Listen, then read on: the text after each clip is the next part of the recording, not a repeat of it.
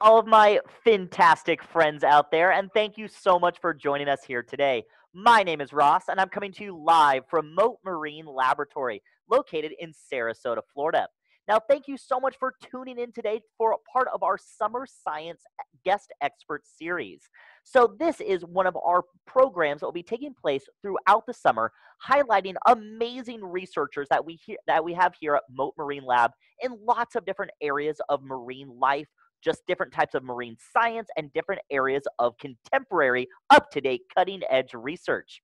Now, today we have a really jawsome presentation for you. Today we are going to be learning all about sharks. Now, I'm not sure if you can tell based on my studio here or even my logo, but sharks, they're kind of our claim to fame. So Mote Marine Laboratory was started back in 1955 with our founding director, Dr. Eugenie Clark, and she was a world-famous marine biologist who specialized in shark research. Now, she was so famous for her shark research, she actually got the nickname, the Shark Lady. Now, we still have lots of contemporary scientists that are studying sharks today, and that is exactly who we'll be tuning into just in a few moments. But before we dive in, this is going to be an interactive webinar. So not only are we going to be learning about sharks and getting to meet some amazing scientists that work here at Mote, but we're going to keep you on your toes. We're going to see how much you know about sharks. We're going to see how much you are able to give back and see if you can stump our scientists. Now, before we dive in, because this is an interactive presentation, we're going to throw up a few quiz questions throughout our program. So get ready for quiz question number 1. So we're going to throw up some polling features. Now, which of these A, B, C, or D relatives are going to be a cousin of a shark? So type into the chat box and let me know who is a cousin of a shark. Is it a skate, a sawfish, a guitarfish, or all of the above? So there's lots of interesting options coming in. All right, I see a lot of people saying D, but I do see a few people saying A. Ah, it looks like it's kind of all over the map. I mean, is C even an animal? A guitarfish? I don't know. That sounds pretty ridiculous. Well, we are going to come back with that answer right after our current event segment from our PR manager, Stephanie Kettle. So let's see what's up to date in the world of ocean news. I'm Stephanie Kettle, and here's the news that's making waves. In honor of this past Monday, Mote Marine Laboratory and Aquarium announced new efforts to expand coral research and restoration efforts in the Florida Keys and beyond. Mote will be building the first and only coral nursery in Islamorada in the Florida Keys at the historic Bud and Mary's Marina. This will allow Mote to expand restoration efforts to an area of the Florida Keys that has often been left out. The nursery will feature 12 raceways to start and fragments of both branching and reef-building species of coral. In addition to this new nursery, Mote also announced a new partnership with the group iCare, who will engage citizen scientists and divers in coral restoration and monitoring efforts in Islamorada. In honor of the 10th birthday of Mote's underwater coral nursery at Looe Key, restoration scientists threw an underwater birthday party, complete with a cake. And lastly, to cap off World Oceans Day, Mote announced plans to build an eco-vault like no other. Mote will build an international coral gene bank at the Mote Aquaculture Research Park in East Sarasota County. This gene bank, purposely chosen to be at an inland location, will be housed in a Category 5 hurricane-resistant building with state-of-the-art environmental systems and controls. Mote already has over 1,600 individual genotypes of corals from 17 different species of Florida coral in their care. This gene bank will ensure that we never lose the diversity of corals that make reef ecosystems so special. Interested in getting involved in reef restoration? Check out the Protect Our Reef Specialty License Plate at mote.org/reef-plate.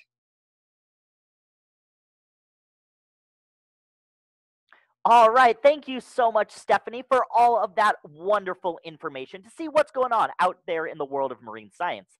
Now, speaking of marine science, it was just World Oceans Day on Monday. So what better way to celebrate then by bringing in one of our fantastic scientists here at Mote Marine Laboratory, we are going to turn it over to Valerie Hagan, and she is going to be giving us the correct answer to our first quiz question.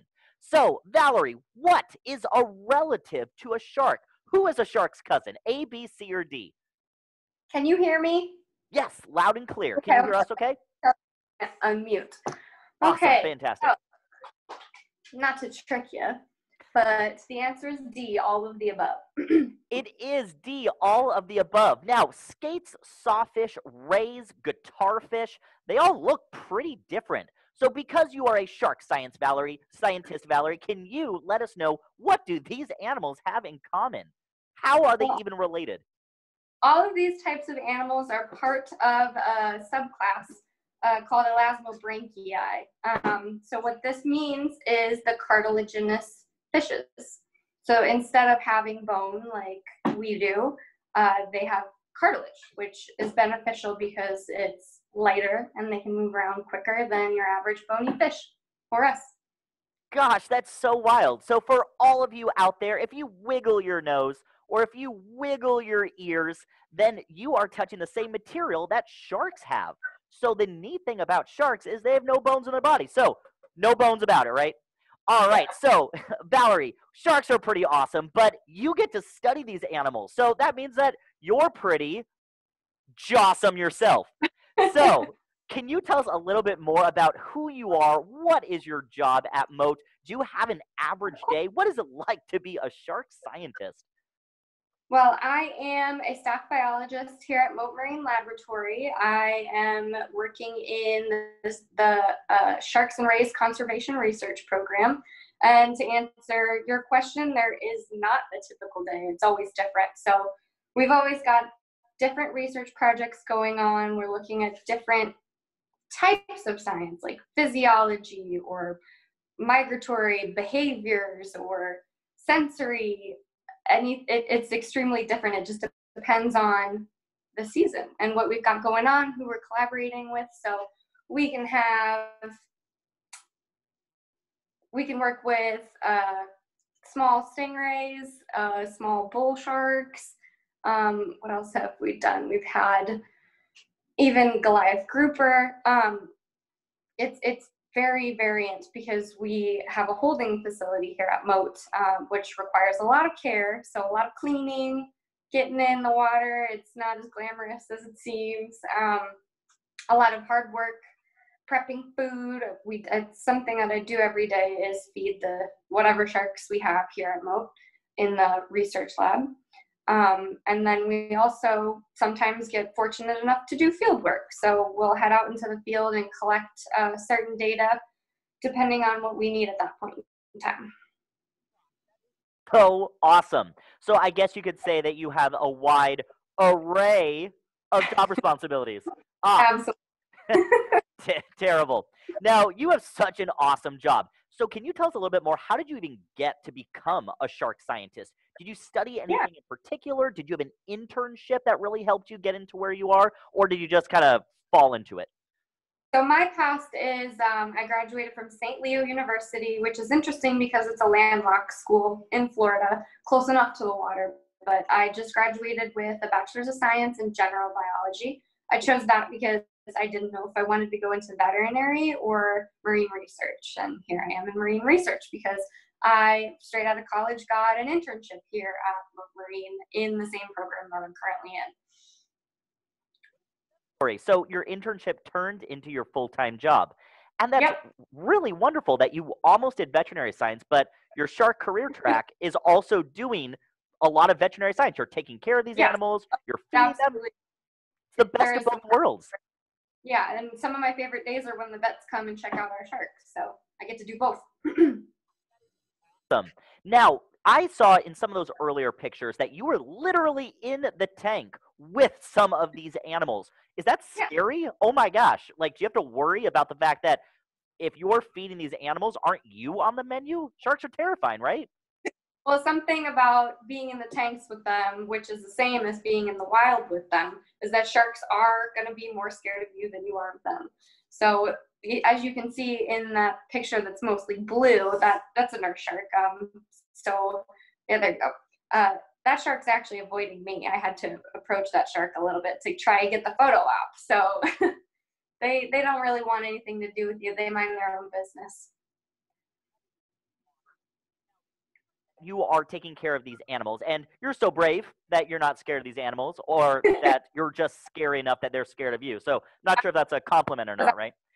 Now, so as far as an average day for you goes, you're out on the field. So you do a lot of in-lab research, but I know for a fact that you just got back from a really awesome week-long research trip. So can you tell us some of the really cool things you've been up to just last week? Yeah, so I was pretty lucky with that trip. A lot of the time you get stuck on the boat for the whole entire week, but this trip was just a series of day trips, so I got to sleep in my own bed, which was nice.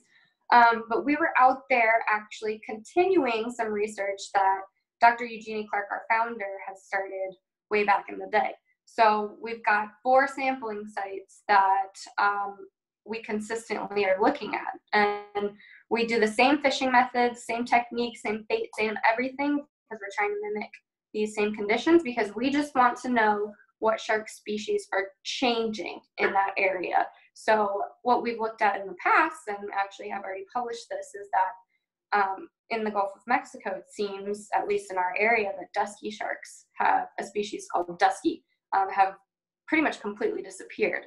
And so from monitoring over the years and seeing the dusky sharks depleting, we're able to coincide that with like fishing, like commercial fishing behaviors or activity, and able to see that maybe us humans were the cause of that. So that helps science and conservation overall, because we're able to communicate that with people who make the laws, and they can stop the fishing in certain seasons or at certain distances away from the beach.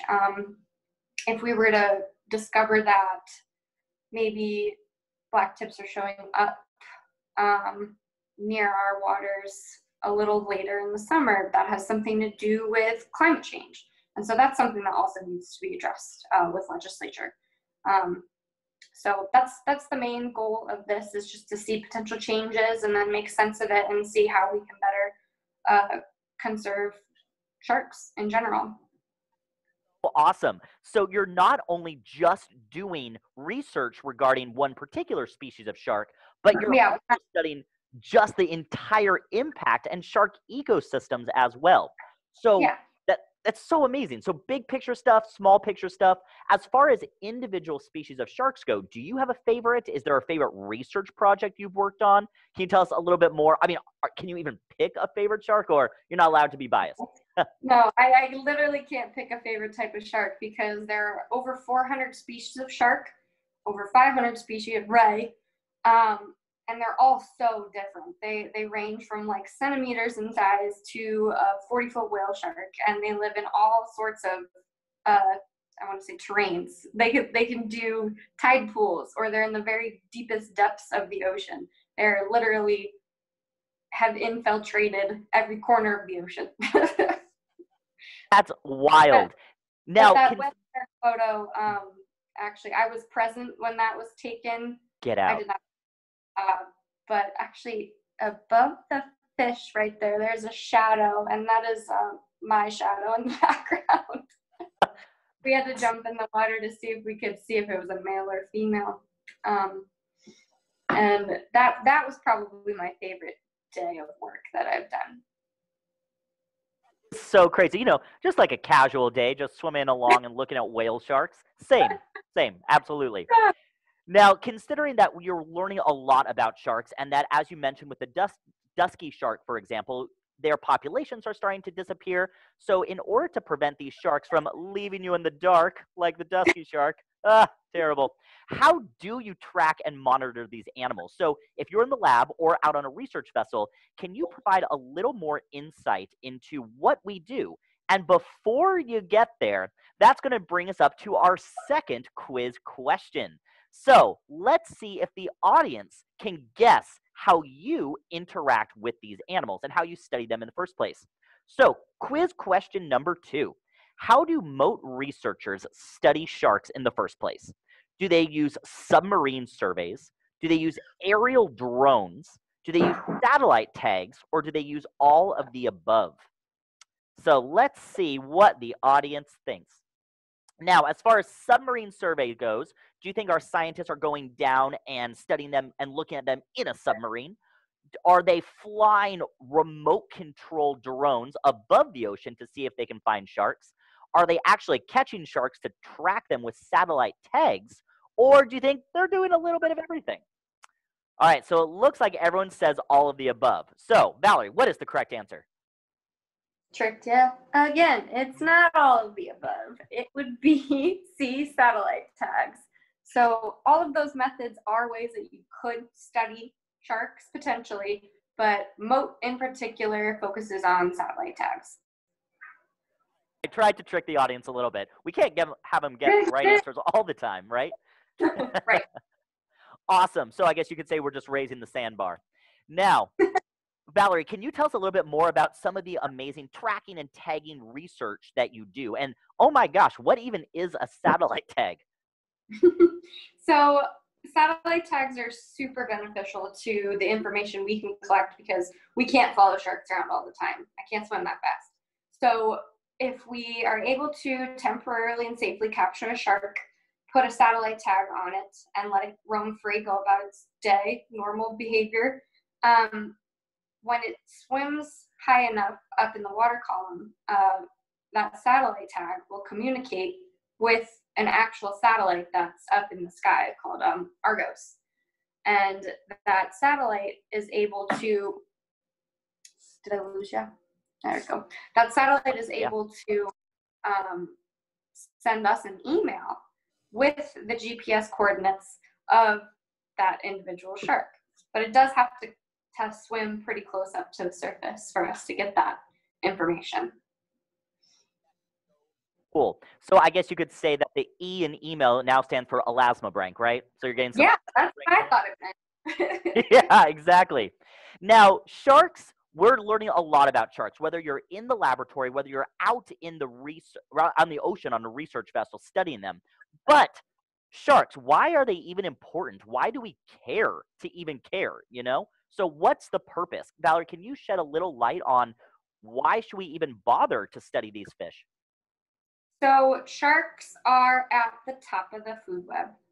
They control all of the populations of fish and plants and everything underneath them, and they always try to target things that might be sick and injured. So they eliminate that part of the less desirable things that exist in the ocean.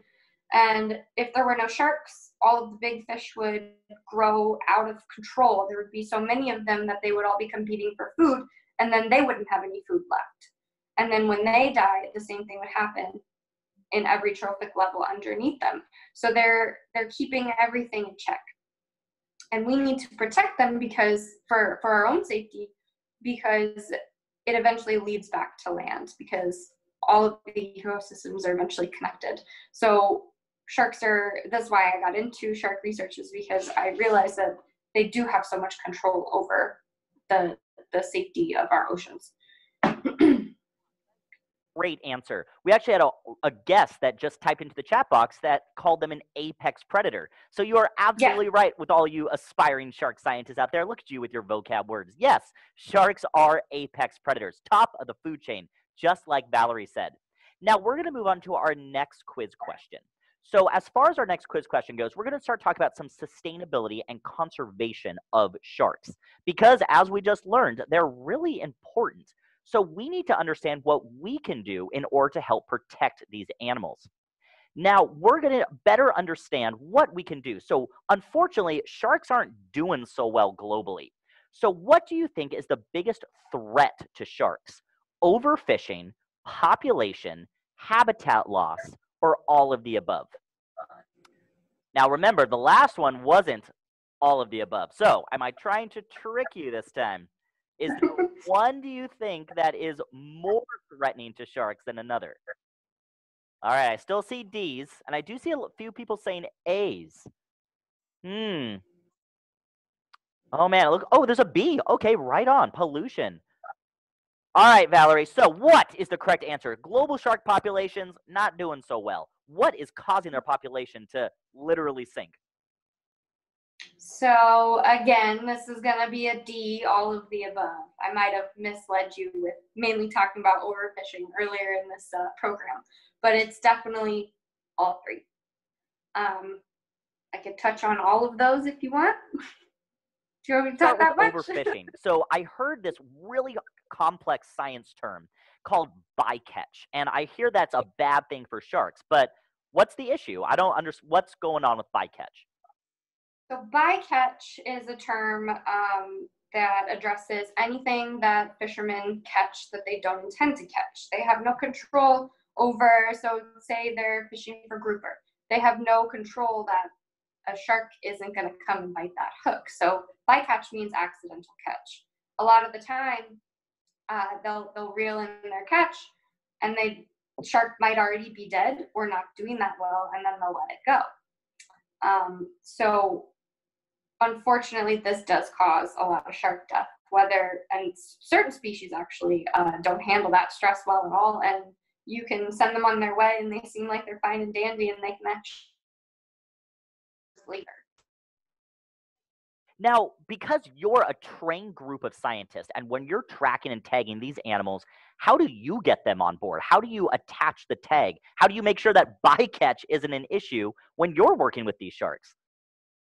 Well, we focus mainly on a type of fishing called drumlining, which actually is beneficial to the health of the sharks. We also don't have control that we might accidentally catch something else, but most of the time we're only catching sharks. We're really lucky with I guess it's the location here in Sarasota.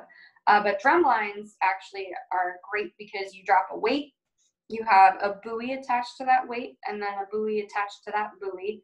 And then at the bottom of the weight is about 100 feet of line. So if a shark bites onto that hook, it has about 100 feet to safely swim and flush water over its gills and almost behave as it would until we come see that there's something on that line and pull them right up, pop a tag in them, and send them on their way.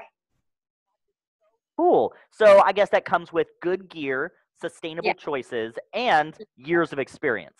That's Yeah, awesome. so Now, we have an aspiring marine biologist in our chat that just mentioned O-Search. What is O-Search, and do you get to work with them? I wish I would get to work with them personally, but my boss is actually, Bob Huter, is the chief scientist and advisor for O-Search. So he is constantly going on their expeditions, being their main go-to person when it comes to like the health of the animal and just overseeing everything. And I don't know what their next expedition was, but I know they frequent the Carolinas area, and they're targeting the white shark, the great white shark, most of the time.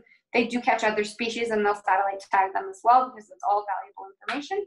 But a couple years ago, they were able to discover a white shark nursery off the coast of New York, which wouldn't have been possible without satellite tags. They found that all of the juveniles were hanging out right around there because they like a little cooler water. You'll get them in the Gulf of Mexico where we are, but not as frequently. Yeah, O-Search is a really great organization, and we partner with them. One of these days, you'll be able to get to work with them on a much closer relationship.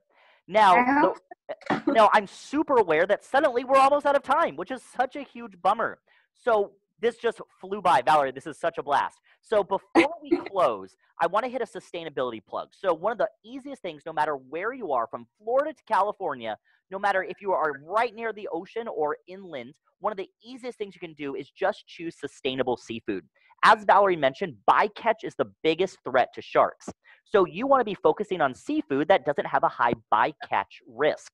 So choose Seafood Watch approved seafood. If you download the free Seafood Watch app on your smart device, it will let you know what types of seafood are sustainable and ocean healthy. Green means go, yellow means yield, red means stop. It's set up just like a stoplight. Additionally, you can support Valerie's research. How great would that be? So here at Mote Marine Laboratory, we're a nonprofit, so we always are looking for grant funds and just engagement and participation in general. So if you are a shark lover and if you want to support Valerie with everything she's doing, then you can actually adopt a shark. And not only do you get an adorable shark plush, but you get to see and get a direct pen pal relationship with some of our shark scientists. Now, I see, Valerie, that we have about 5 minutes left. So let's open it up to some questions. I've seen some questions pouring in, which is super exciting. So the first question we have is, well, I saw a question about how can you tell a shark's age way back in the beginning. So, Valerie, how do you age a shark when you're studying them? So we don't actually have a foolproof method, unfortunately, unless the shark is deceased. If you cut into a vertebrae, then there are rings in there, kind of like there are rings inside of a tree. But we don't want to do that. We'll avoid doing that if possible at all costs. So there have been, and it's different for each species, but there are many studies that have been done, some here, some other places, that track the growth of sharks as they age. So at this size, we can guesstimate that they're a certain age. Some sharks have been born in captivity, so you're able to watch them from day one and keep them all, I don't even know how long. But there's many studies. I know that Carl Luer, who is our biomedical sciences guy here, he did it with nurse sharks a while back. It's actually a perfect transition to another question that popped up. How many sharks have you worked with here at Mote? What species? I know you mentioned bull sharks. I know you mentioned nurse sharks, but what we want to know, how many sharks? What's your shark resume look like? I would have to guess. I'd have to pull up my shark resume. I've done lemons, silkies, bonnet head, black tips, bull sharks, nurse sharks, hammerhead. Did I say hammerheads? A lot of rays too. We have Atlantic stingrays. We've done cow-nose ray, leopard ray. My favorite ray species is definitely the spot eagle ray, white spot ray. They're beautiful. And the list goes on. That's just off the top of my head. Gosh, that's awesome. So I guess you could say you have a SEA CV, right? A really big CV. Oh, terrible. All right. So another question is, how do you tell if it's a boy shark or a girl shark? How do you know? I mean, a fish is a fish, right? That is a great question.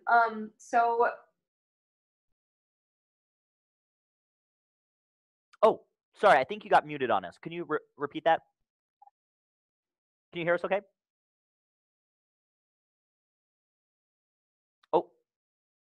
Oh, sorry, Valerie. I think you got muted for some accidental reason. Oh, there we go. All right.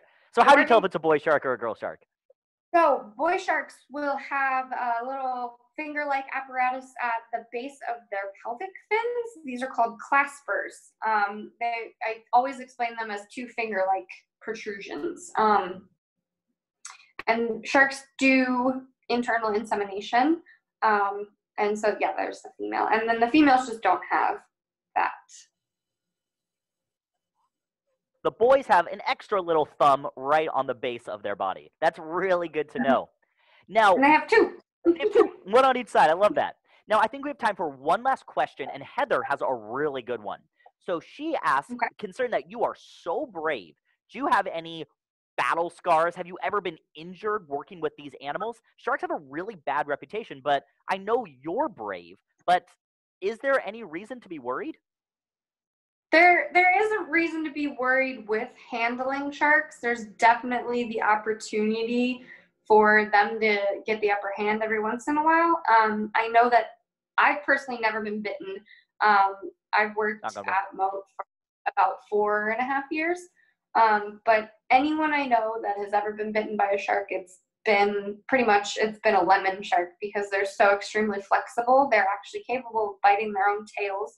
They can pretty much bend themselves in a circle, so you really got to watch out for the lemon sharks.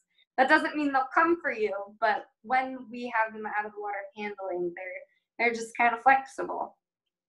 That's super good to know. So here at Mote Marine Lab, we don't like to say shark attack. We like to say shark encounter because odds are we did something that bothered them. And as Valerie has proven, not only is she really brave, but sharks don't go out of their way to bother people. They're too busy managing the ocean's health in general.